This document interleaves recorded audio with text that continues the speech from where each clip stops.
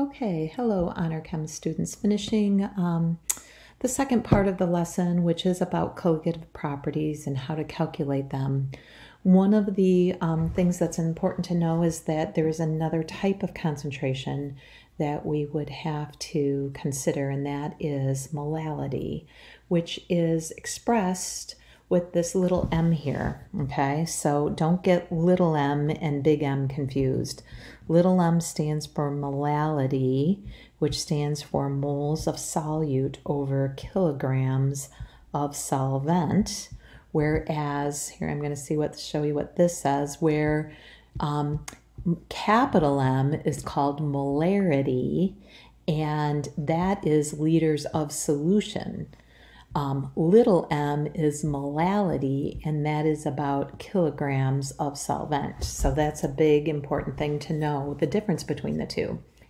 Molality is used for calculating something called a boiling point elevation or a freezing point depression. Both are colligative properties of a solution. So how would we do a work with molality? Well, here's an example. Calculate the molality, so that's little m, of 45.8 grams of sodium chloride dissolved in 875 milliliters of water. Well, remember that molality stands for moles over kilograms of solvent. Moles of solute over kilograms of solvent. So this is my solute, and I'd have to convert that into moles. So that is the first work that I would do, and the molar mass of sodium chloride is 58.44 grams. And if you have to pause to write this all down in your notes, you definitely can. And then remember that molality is the moles over kilograms of solvent. Well, the density of water is 1 gram per milliliter, which means that 1 gram equals 1 milliliter.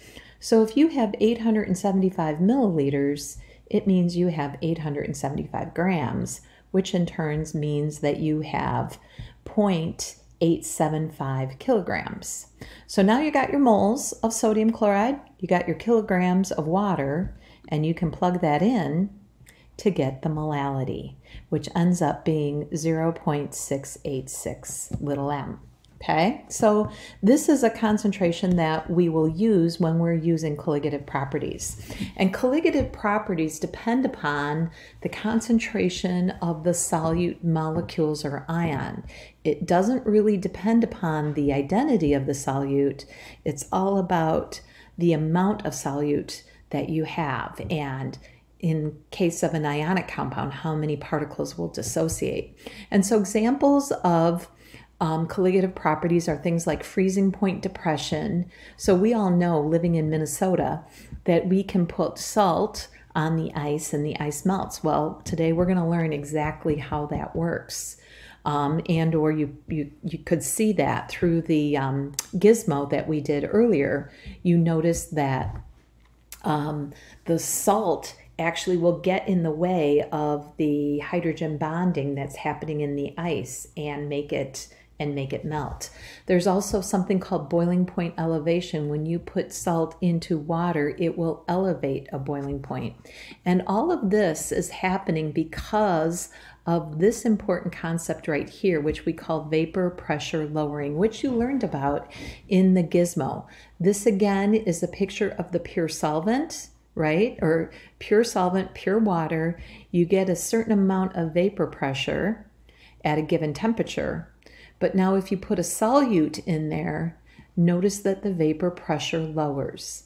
And that vapor pressure lowering is a colligative property, and it is the reason why the boiling point would have to elevate. So let's say if this many molecules here in this headspace needed to be in order to meet atmospheric pressure, because remember, boiling point happens when atmospheric pressure and vapor pressure are equal. That means you'd have to put more energy in here. You'd have to have a higher temperature to get this many water vapor molecules in that headspace, and that would increase the boiling point. Okay, but what we're going to work on today is actually something called boiling point elevation and how to actually how to calculate it, okay? And again, here's just the picture again that shows that the solute is dissolving, and the water molecules, the escapability of these water molecules is less because the solute is dissolving. Okay, so boiling point elevation happens when the solvent is attracted to the solute rather than escaping into the vapor phase. And I'm just showing that right here where this would be a regular boiling point. You've got 3 water vapor molecules here. And then in this picture here, you have the solute, which is dissolving, being dissolved by the water molecules. So you have less water here available. Okay, so then that would be vapor pressure lowering, which means that you'd have to put more energy into this water to elevate that boiling point. All right, so this is actually the equations that you would need for calculating a boiling point elevation.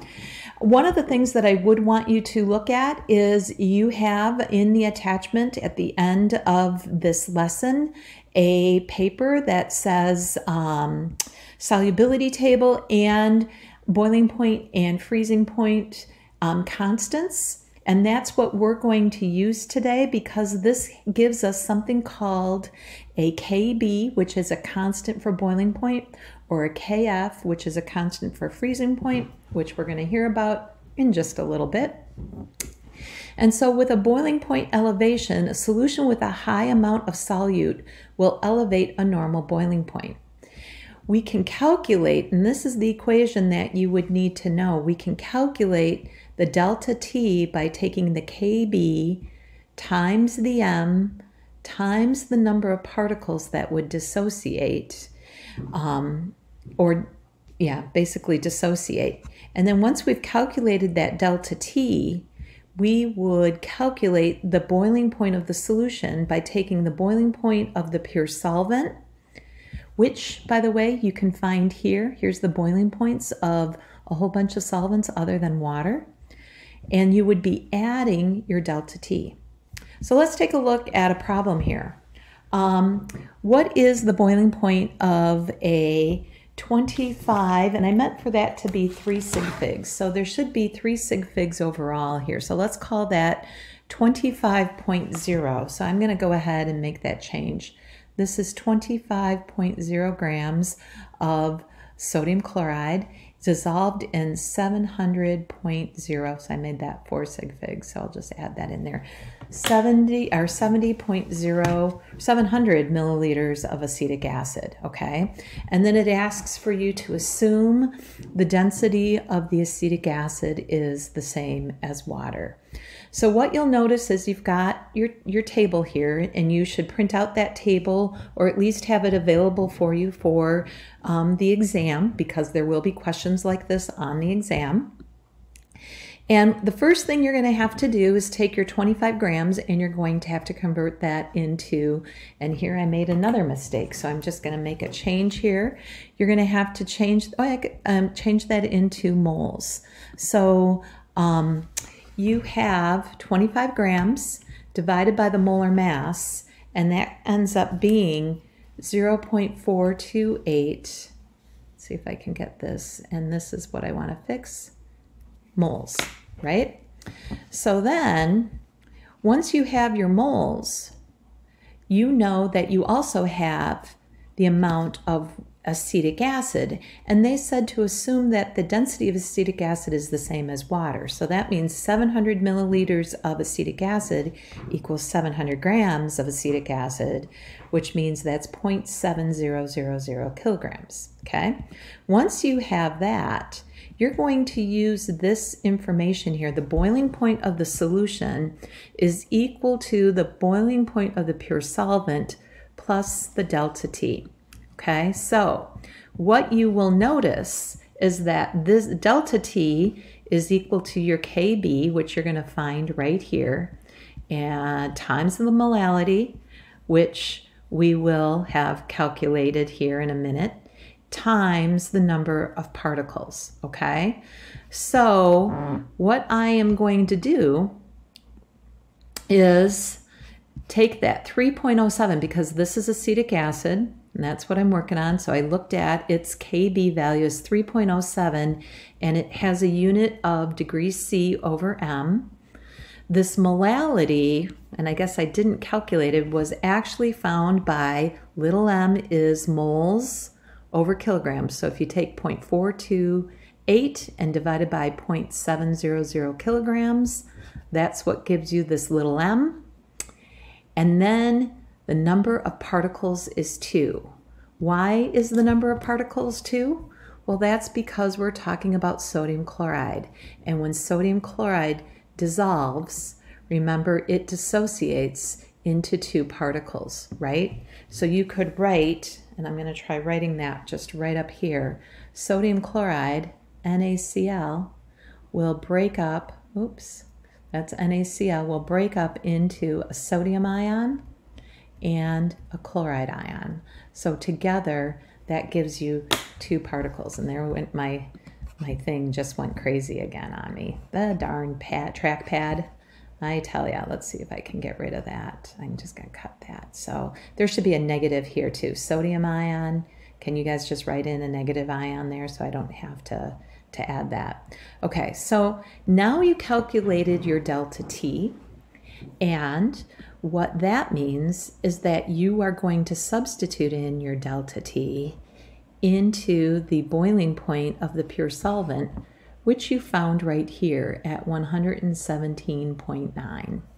So you add those two together and you end up with 121.7.